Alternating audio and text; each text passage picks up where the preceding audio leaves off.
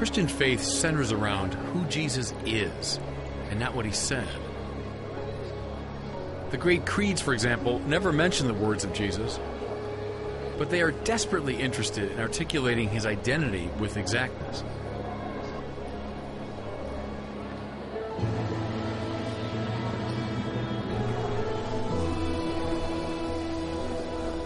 Having said this, however, I'd be loath to give the impression that the teaching of Jesus is a matter of indifference to Christians. Once they clearly understood that Jesus was Yahweh moving among his people, the first Christians were keenly interested in remembering, understanding, and propagating Jesus' teaching.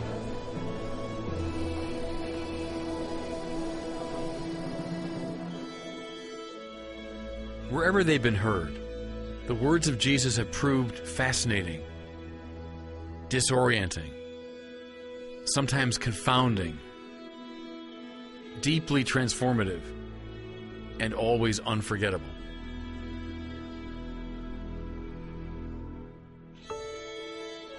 Would the end of slavery have happened without Jesus' command to love one's neighbor as oneself? Would Gandhi's liberation of India or the collapse of communism have been possible without Jesus' summons to nonviolence? How many, locked in a stance of resentment and wounded pride, have been changed by Jesus' story of the father of the prodigal son? How many social reforms have been prompted by Jesus' devastating line, "Whatsoever you did to the least of my brothers, you did it to me"? Jesus himself rather consistently refused the title of Messiah, but he assumed readily enough the mantle of prophet or speaker of the divine truth. The crowds flocked to him because of his miracles, to be sure, but also because of the sweet discourse that came from his lips. That preaching was central to Jesus' mission can be seen in the fact that one of the commonest refrains in the Gospels is, "And he taught the crowds." They say that even during his lifetime, people were taking down his sayings, memorizing them, passing them on. At a particularly difficult point in his ministry, almost all of Jesus' followers abandoned him. He turned to the 12 and he plaintively asked, "Are you going to leave me too?" Peter, speaking for the whole apostolic band, said, "Lord, to whom shall we go? You have the words of everlasting life." I can't imagine a clearer witness to the sheer power of Jesus' speech.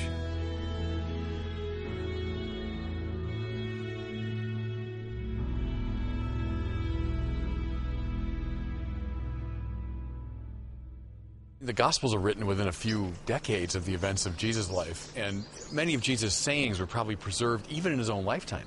And there was a very well-developed tradition of oral communication and oral transmission, where you'd pass down the sayings of a wise figure very accurately.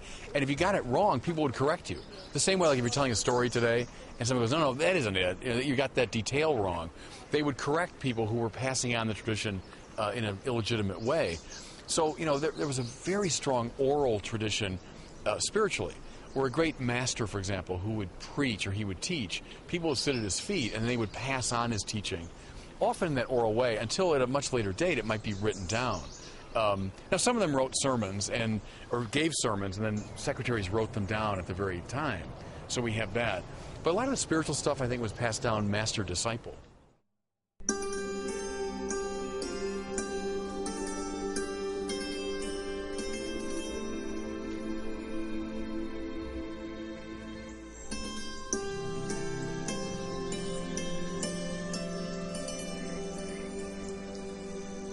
I'm standing on the Mount of Beatitudes, where Jesus gave his great programmatic sermon, laying out the form of life for the gathered people Israel.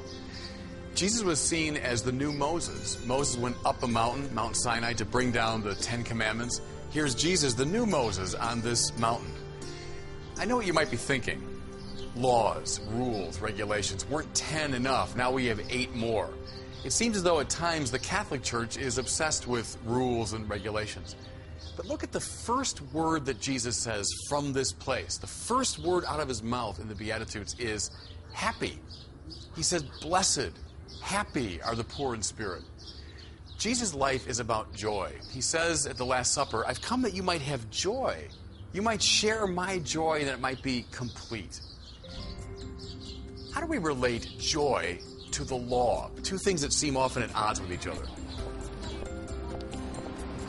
Part of the problem is we have a very modern sense of freedom. Freedom means I can do what I want. I find joy when I determine my own life. But there's a different view of freedom in the Bible. You might call it freedom for excellence. It means the disciplining of desire so as to make the achievement of the good first possible and then effortless. So I stand before you as a relatively free speaker of English. I can say whatever I want. Is that because I just decided I'll speak any way I feel like? No, I was disciplined by a whole series of laws and rules, regulations. What's Jesus telling us here on the Mount of Beatitudes? He's telling us the laws, the rules, if you want, that will place within our bodies and our minds and our spirit the capacity for joy. That's why on this place of the law, the new lawgiver, the new Moses, is the great place of joy, of beatitudo.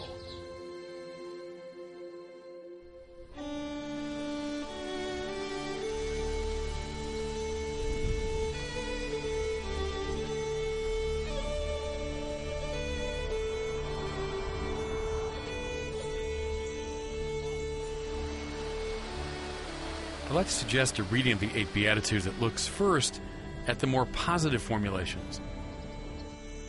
Jesus says, blessed are the merciful, for they will receive mercy. This stands at the heart of the matter, for mercy, or tender compassion, is God's most distinctive characteristic. St. John would give the same idea a New Testament expression in saying, God is love. To have the divine life in you, therefore, is to be conformed to love, to become love. And therefore, when you receive the divine life as a gift, you must give it as a gift. And then by a kind of spiritual physics, the divine life increases in you.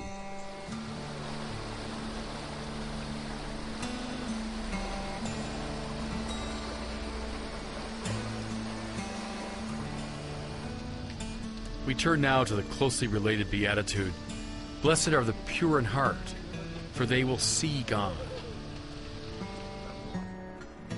This means that you will be happy if there is no ambiguity in your heart about what is most important. The philosopher Soren Kierkegaard said that the saint is someone whose life is about one thing. He didn't mean that the saint lives a monotonous existence. He meant that a truly holy person has ordered her heart toward pleasing God alone. And thus, blessed are those who hunger and thirst for righteousness, for they will be filled. We want many things, but what most fundamentally do we want? What is the hunger that defines and orders the secondary hungers of your life? What, in Paul Tillich's language, is your ultimate concern? If it's anything other than the will and purpose of God, anything other than righteousness, you will be unfulfilled. The last of the positive Beatitudes is this. Blessed are the peacemakers, for they will be called children of God. Since God is the Creator, He has that power through which all creatures are connected to one another. God is a gathering force, the unifier of all that He has made.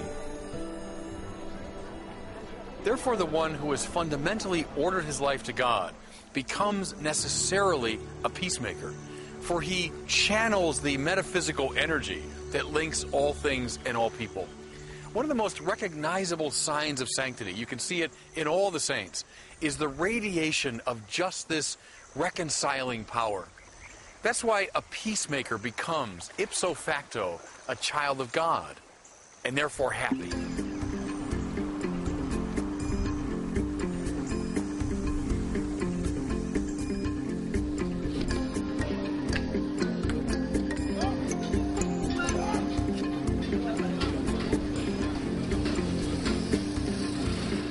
With these more positive Beatitudes in mind, we can turn with greater understanding to those Beatitudes that might strike us at first as a bit confounding or counterintuitive. We sense within ourselves this infinite longing for God, but we attempt to fill it up with something less than God. Thomas Aquinas named these four classical substitutes as wealth, pleasure, power, and honor. We know that we need God, but we try to fill the void with something less than God, some combination of those four things. In point of fact, it's only the emptying out of the ego in love that paradoxically fills us up. Now, the classical spiritual tradition referred to this errant desire as concupiscence, but I think we could translate the idea very effectively with our more modern term of addiction. And here's why. We're hungry for God, but we try to fill the hunger with something less than God, and so necessarily we are frustrated. In our frustration, we convince ourselves we need more of that finite good. And so we strive and strive and strive, and we get it, and find ourselves necessarily frustrated. At this point, a kind of spiritual panic sets in, and we find ourselves obsessively turning around some finite good that can never, in principle, make us happy.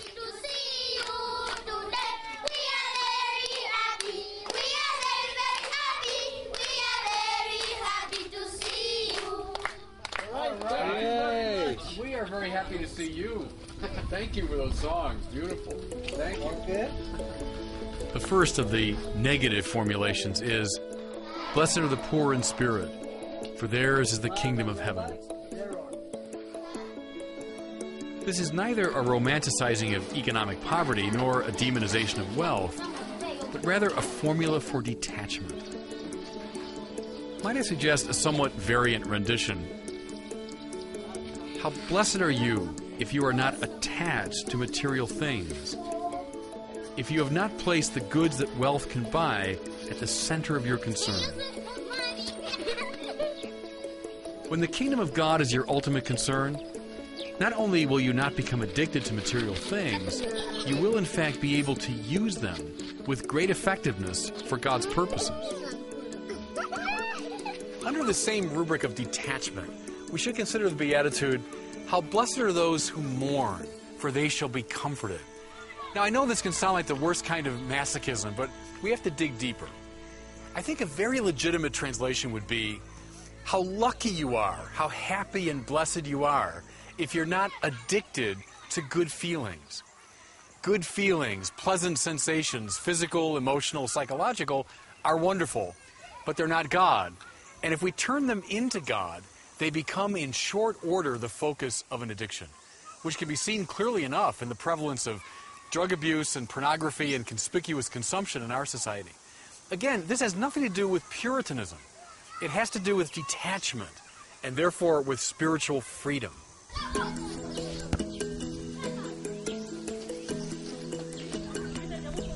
Jesus says, "Blessed are the meek, for they will inherit the earth."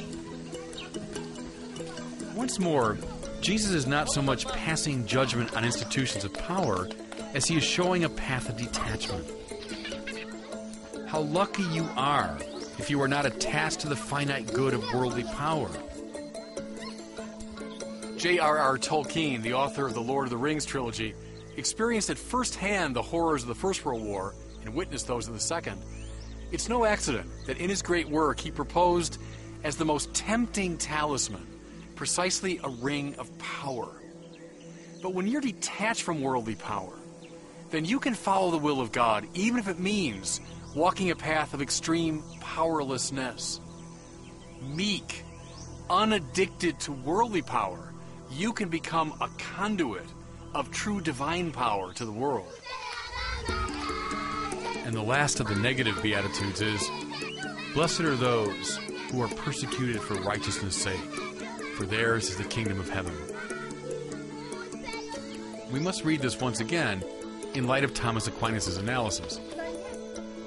If the call to poverty holds off the addiction to material things, and the summons to mourn counters the addiction to good feelings, and the valorization of meekness blocks the addiction to power, this last beatitude gets in the way of the addicting attachment to honor.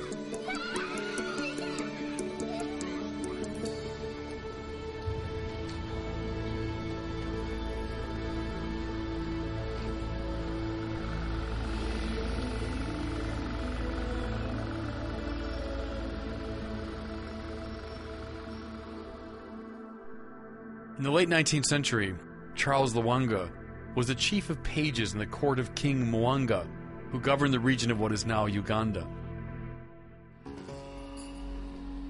When the king demanded sexual favors from Charles, the young man refused, even at the cost of his life.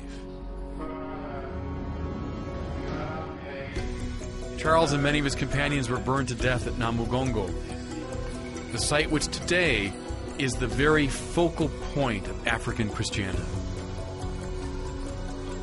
Charles' radical detachment from worldly honor unleashed the divine life in an incomparably powerful way.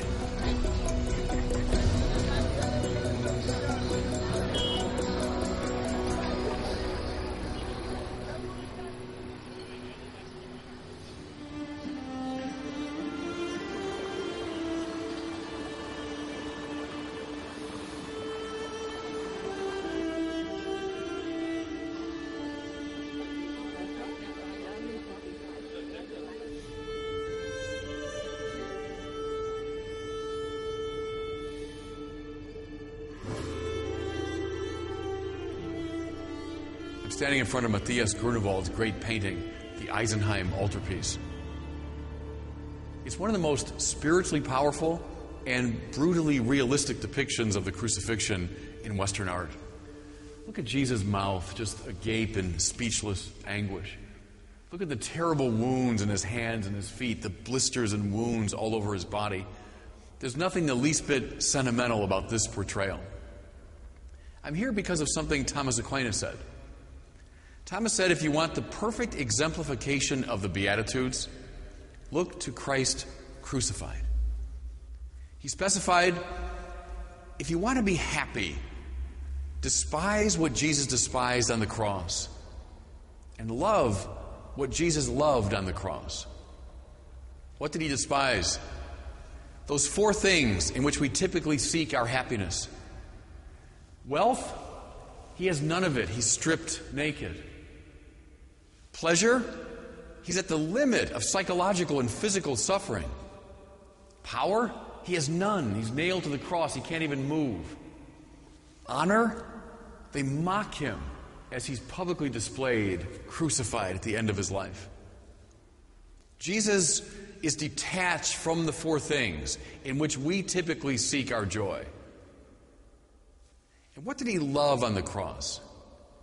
He loved doing the will of his Father. He was on the cross the single-hearted one. He was on the cross the one who hungers for righteousness. And therefore on the cross he was the ultimate peacemaker. He was on the cross the ultimate bearer of the divine mercy.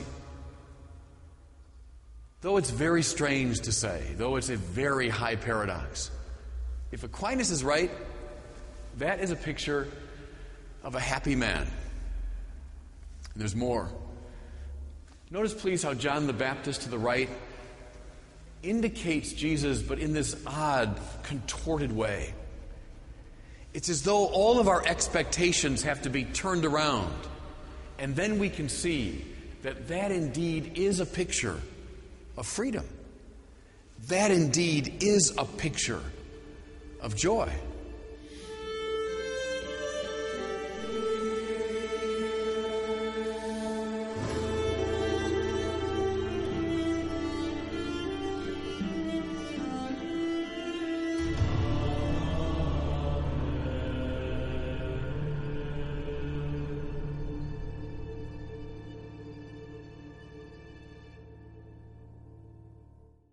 The main point is always detachment. It's not whether you have it or not. It's how you have it. I find in the spiritual life, it's very often a question of how, not what. It's how you hold your possessions. So if someone has a lot of possessions but knows they're from God and they're there to serve God's purposes, then fine. Maybe God is using you and your wealth to do His work. So let's say someone who has made a lot of money and knows how to use it well, and knows how to invest it, and then knows how to spend it effectively. Well, thank God for that person. You know, so it's how we hold on to our possessions, not so much whether we have them or not. Now we can engage, and we should engage in certain acts of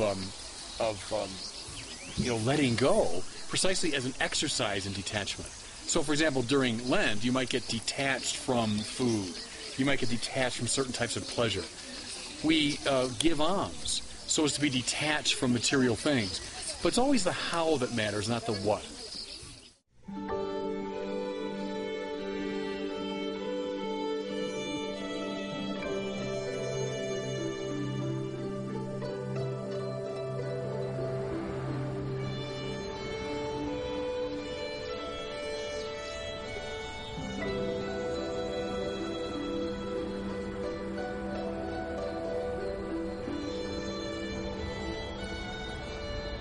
I've spent a good deal of time interpreting the opening verses of the Sermon on the Mount, for it's most important to be clear on the priority of joy in the teaching of Jesus. However, the Beatitudes are perhaps best thought of as a kind of overture to the entire sermon, as a preparation for what is, in fact, the rhetorical and spiritual high point of Jesus' programmatic speech, namely the teaching on nonviolence and enemy love.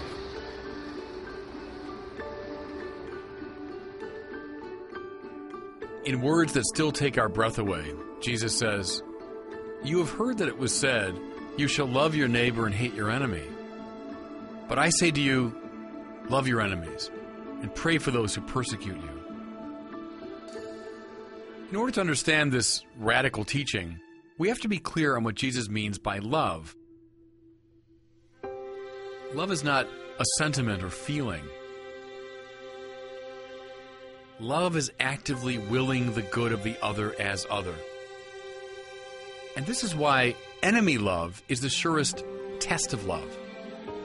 If I'm good to someone who is sure to repay me, then I might simply be engaging in an act of disguised or indirect self-interest. But if I am generous to someone who's my enemy, who's not the least bit interested in responding to me in kind, then I can be sure that I have truly willed his good and not my own. Jesus wants his followers to aspire to the way that God loves. God loves those who love him and those who hate him. He loves his friends and his enemies. He gives good things to those who deserve them and those who don't deserve them. If we are truly free from our attachments, especially from the attachment to approval, then we can become sons and daughters of this God, and hence conduits of his peculiar grace.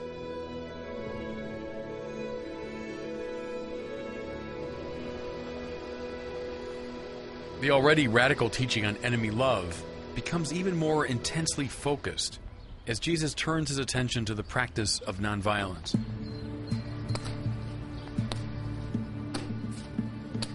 Giving voice to the common consensus among law-abiding Jews, Jesus declares, "You have heard it said, an eye for an eye and a tooth for a tooth.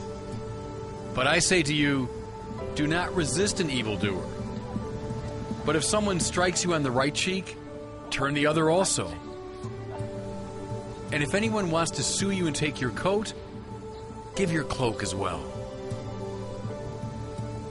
This can sound like passivity in the face of evil, but it's not. It's the proposal of a new and very effective means of resistance. Classically, there are two responses to violence: fight or flight. We can respond with counter-violence, or we can acquiesce. But we all know, in the long run, neither of those is an effective method. You fight violence with more violence, you tend to make the situation worse. You acquiesce to violence, you confirm the violent person in his tyranny, in his evil. What Jesus proposes is a third way. And look at his example. If someone strikes you on the right cheek, turn and give him the other. Again, it sounds like passivity, but look, in Jesus' time, you would never have used your left hand. It was considered unclean. So if someone strikes you on the right cheek, it means they're striking you with the back of their hand. It was a gesture of contempt, the way you treat a slave or an inferior. So what's Jesus saying? Someone treats you that way, don't fight back, but by God, don't flee, don't acquiesce. Rather, stand your ground and turn the other cheek. You're saying, in effect, you will not treat me that way again. I refuse to cooperate with the world that you're living in. You're mirroring back to the violent person his violence, hoping thereby to lure him into a different moral and spiritual space. Let me give you two contemporary examples of this method. The first concerns Bishop Tutu of South Africa. When he was a young priest in Johannesburg, he was making his way one day along a raised wooden sidewalk over the muddy street. He came to a narrow spot of the sidewalk and was met by a white man who was a racist. The white man said, "Get off the sidewalk. I don't make way for gorillas." Tutu got off the sidewalk, gestured broadly, and said, "I do." The second one concerns Mother Teresa, the great saint of Calcutta. She was holding a starving child by the hand, took her to a baker's shop, and begged for a loaf of bread for the child. The baker spat full in Mother Teresa's face. The saint stood her ground, smiled, and said, "Thank you for that gift for me, perhaps something now for the child." In both cases, Tutu and Mother Teresa, they didn't fight back, but by God, they didn't acquiesce, they didn't run. Rather, they stood their ground, and in this humorous, provocative way, mirrored back the violence of their aggressor, hoping thereby to lure that person into a different spiritual space. That's turning the other cheek.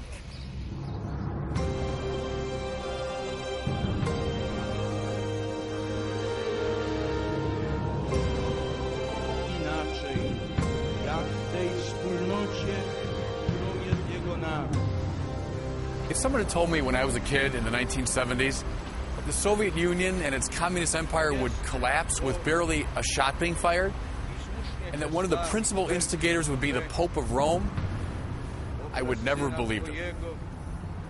Yet that's precisely what happened. John Paul II came to this square, Victory Square, in the heart of Warsaw, and he celebrated Mass in front of hundreds of thousands of people.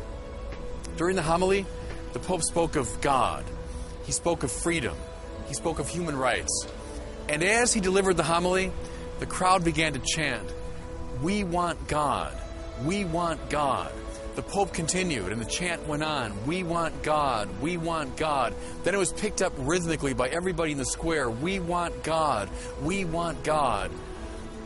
Perceptive people at the time knew that the Soviet control over Poland, the communist empire, was effectively finished. This move of John Paul II is one of the most remarkable examples in our time of provocative nonviolence.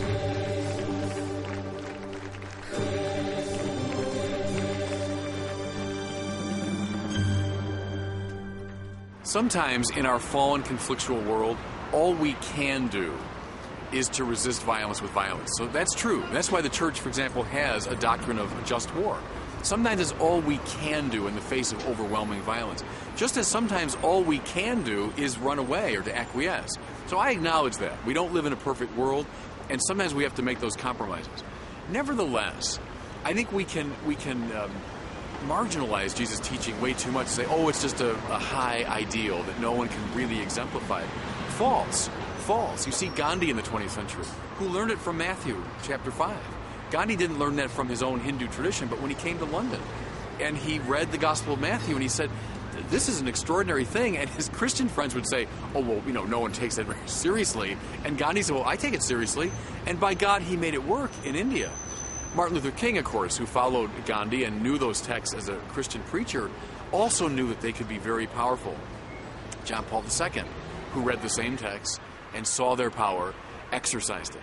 Now, they found the propitious moment. All three of those people knew in this circumstance and in this time it could work. But I think we're way too quick to say, oh, it's only a high ideal that could never really work in our world.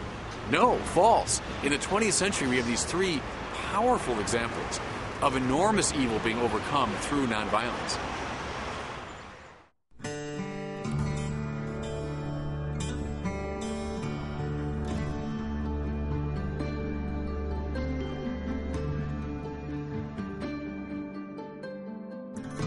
So far, we've been considering the teaching of Jesus as it is articulated in the Sermon on the Mount. But we would be greatly remiss if we did not attend to the instruction that emerges from those startling, funny, off-putting, and strangely enlightening stories that Jesus loved to tell. I'm speaking, of course, about the parables. There are dozens of such stories sprinkled throughout the Gospels, but I'd like to examine what most consider to be the greatest of them. The story of the father and his two sons, better known as the parable of the prodigal son.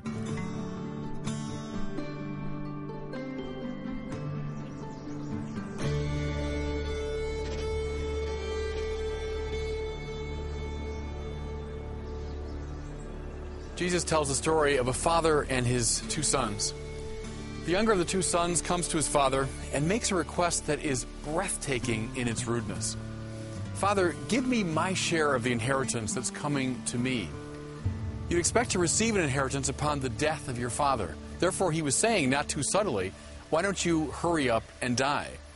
And then with a triple emphasis, he's asking for something to have on his own. Give me my share coming to me. The God whom Jesus consistently proclaimed is a God of tender mercy, a God of superabundantly generous love, whose very nature is to give. And the right relationship to that God is to receive his life as a grace and then give it away as a gift, allowing even more of it to flood into one's heart. The younger son in this parable, in a word, has all of this precisely backward. Having taken his inheritance, the son wanders off into what's usually translated as a distant country. But the original Greek, kora makra, is instructive, for it means literally the big emptiness. In very short order, the prodigal finds himself destitute, starving and alone. In fact, so desperate that he hires himself out to keep and feed the pigs, a task of unsurpassable indignity for a Jew. Coming to his senses at last, the young man reasons, how many of my father's hired hands have bread enough and to spare, and here I am dying of hunger. He resolves to return home and confess his sin to his father.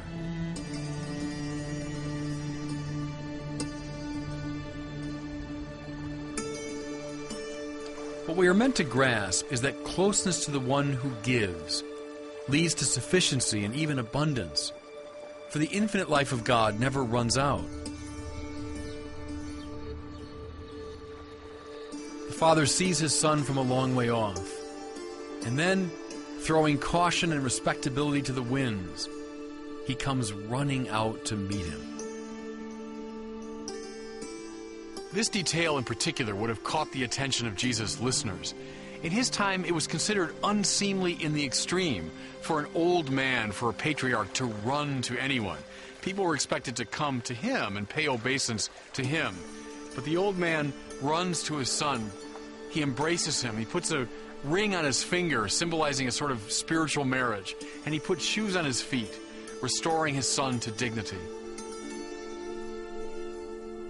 When the son commences his carefully rehearsed speech of confession, the father cuts him off and declares a general celebration because this son of mine was dead and is alive again. He was lost and is found.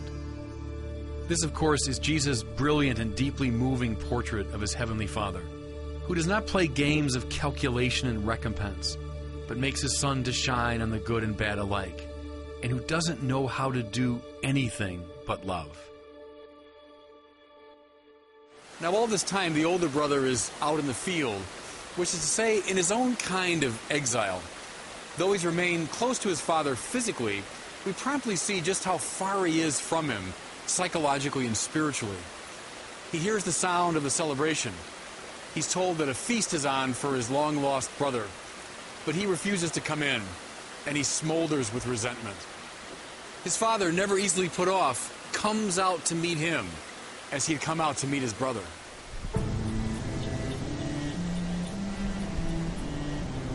But the older son refuses the entreaties of his father. Listen, for all these years, I've been working like a slave for you, and I've never disobeyed your command. Yet you've never given me a young goat so that I might celebrate with my friends. But when this son of yours comes back, who has devoured your property with prostitutes, you kill the fatted calf for him. The older brother's language betrays him.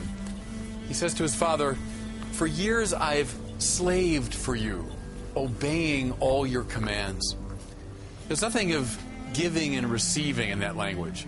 None of the joy of reciprocal love. Everything is mercantile calculation.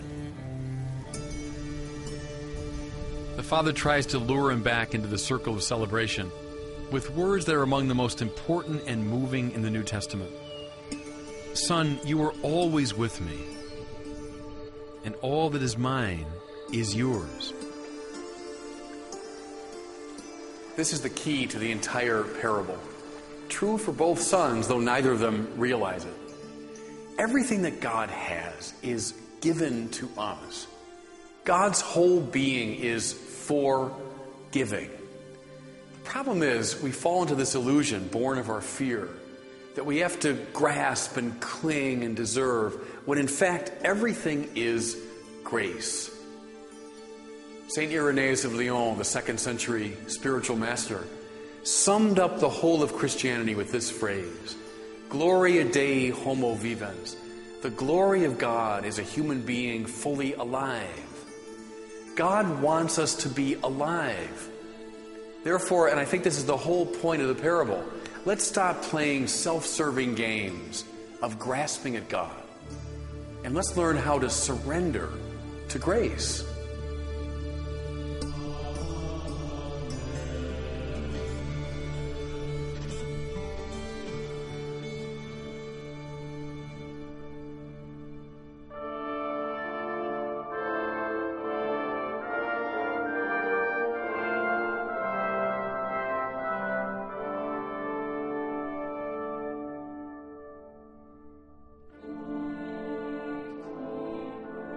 Once a rabbi inquired of Jesus, which of the many laws, well over 600, that govern Jewish life was the most important. With disarming simplicity and directness, Jesus responded, "This is the greatest. You shall love the Lord your God with your whole heart, your whole mind, and your whole soul. And the second is like it.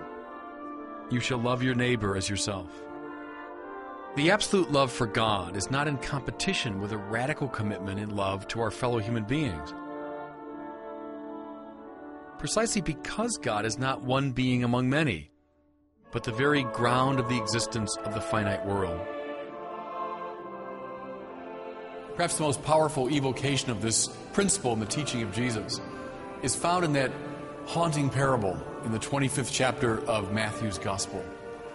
Jesus says, at the end of time, the Son of Man will come to judge the living and the dead. He will separate people as a shepherd separates the sheep from the goats. To those on his right, he will say, "Come, you who are blessed by my Father, inherit the kingdom prepared for you from the foundation of the world. For I was hungry, and you gave me food. I was thirsty, and you gave me drink. A stranger, and you welcomed me. Naked, and you clothed me. Ill, and you cared for me." In their puzzlement, the righteous will wonder, "Lord, when did we treat you with such love?" And he replies, "Amen, I say to you, whatever you did for one of these least brothers of mine, you did for me." Then comes the reversal. To those on his left, the Son of Man will say, "Depart from me, you accursed, into the eternal fire. For I was hungry, and you gave me no food. I was thirsty, and you gave me no drink. I was naked, and you did not clothe me, ill and in prison, and you did not visit me." As puzzled as their counterparts, the accursed will say, "Lord, when did we neglect you so thoroughly?"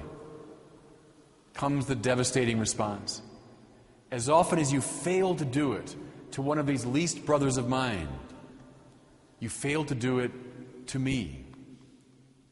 To love Christ is to love those whom Christ loves. It's as simple and as deeply challenging as that. The very drama of this parable is meant to stir us out of our complacency and to beguile us out of any confusion on this score.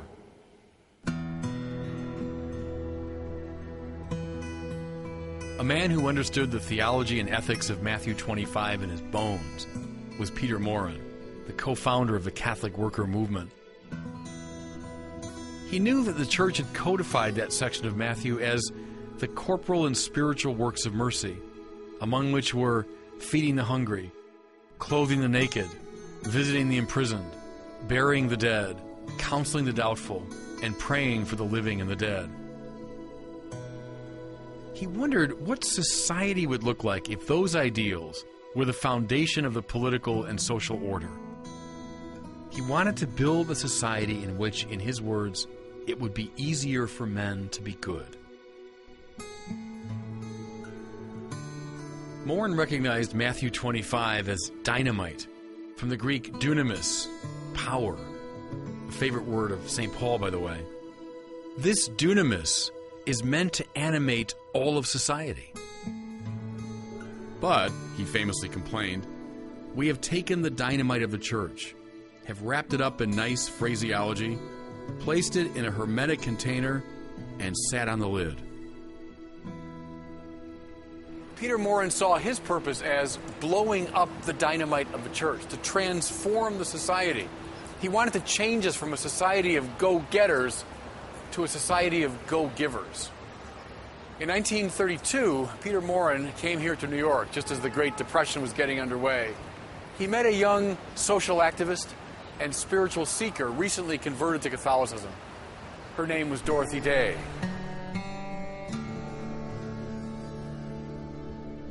Dorothy had been a political radical and friend to some of the leaders in the cultural avant-garde of the 1920s, including the playwright Eugene O'Neill and the political agitator John Reed. But she had become fascinated with the Catholic Church, especially after the birth of her first child, when she said she felt a gratitude so great that it corresponded to nothing in this world. When she met Peter Morin, she was looking for a way to combine her radical political commitment to her newfound Catholic faith. The vagabond philosopher was the answer to her prayers.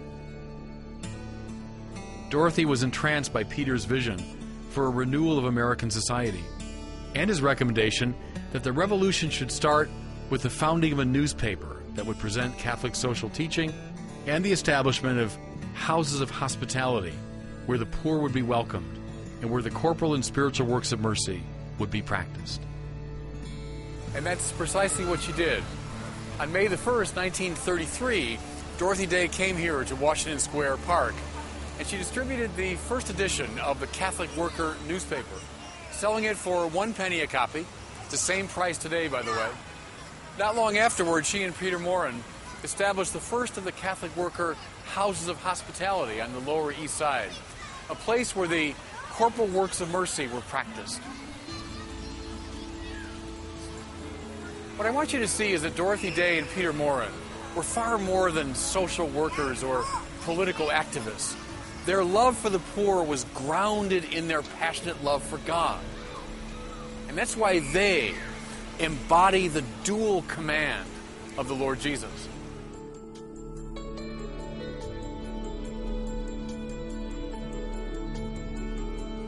Someone who operated very much in the spirit of Dorothy Day was a figure to whom we have already alluded, Mother Teresa of Calcutta.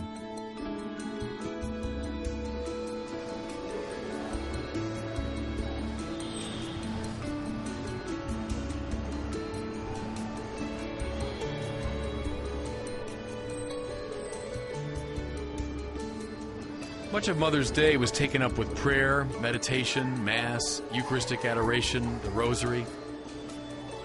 But the rest of her time, as we well know, was spent in the grittiest work among the poorest of the poor, practicing the corporal and spiritual works of mercy, blowing up the dynamite of the church.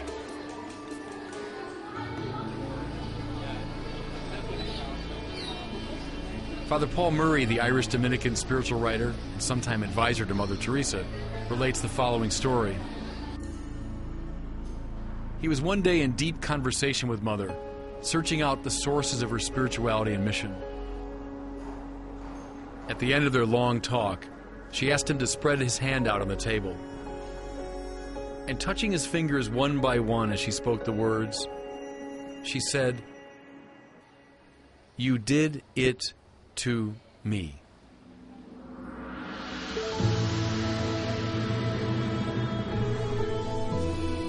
In his inaugural address, as reported in the Gospel of Mark, Jesus announced the arrival of the kingdom of God. And thereupon he immediately called people to change. Repent and believe the good news.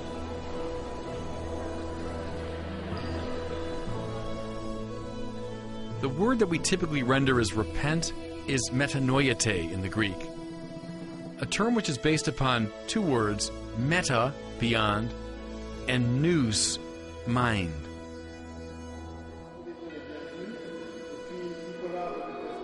With the inbreaking of the kingdom of God, we must change our attitude, our way of thinking, our perspective on things, the manner in which we see. We have to see the world differently. And in light of that new vision, we have to change the way we act.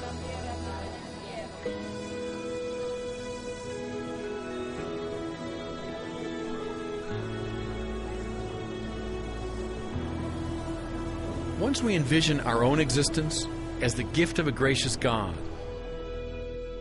we gladly resolve to give our lives away as a gift in love. And when we do that, we find ourselves increased 30, 60, and 100-fold. The divine life continuing to flood into us. Once we see that God is love, we are no longer afraid to risk the path of love. The teaching of Jesus is all about this new vision and this summons to change.